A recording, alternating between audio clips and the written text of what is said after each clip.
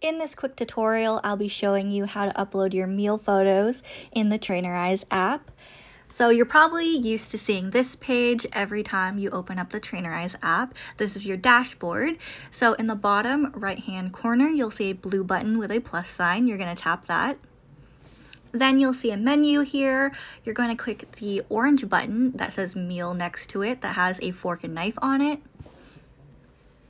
And your camera will open. So here you see my Nutella latte from breakfast. What you can do is tap to take a photo, or in the bottom left hand corner you'll see like those little photos that'll open up your photo storage from your phone. So just in case you took a photo of it in the past and you want to upload it in.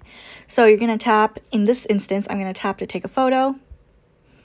Here you'll be given the opportunity to log it as breakfast, lunch, dinner, snack. So I'm going to log it as breakfast.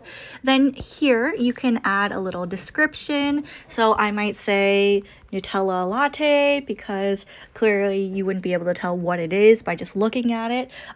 If I wanted to get a little bit more descriptive, I might add 1 tablespoon of Nutella, and I use soy milk. You don't have to get super specific. It's really up to you and your goals and how specific you want to get with sharing with me. The more specific you are, however, the more I can help you as a coach. That being said, I've added my description. I've chose breakfast at the top. So I'm going to click save. And now your meal is uploaded into the Trainerize app. If you'd like to return to it, maybe you want to edit, you can click the meal added for the day here. It'll show you an overview of all the meals you've had that day. You can click the 3 buttons on the right hand side of the meal. So here in breakfast, there's the 3 buttons here, and you can click edit. And you can add more details, you can change the time. So for example, I started drinking this at 10 a.m. So I might change it to 10 a.m. You can click save and done.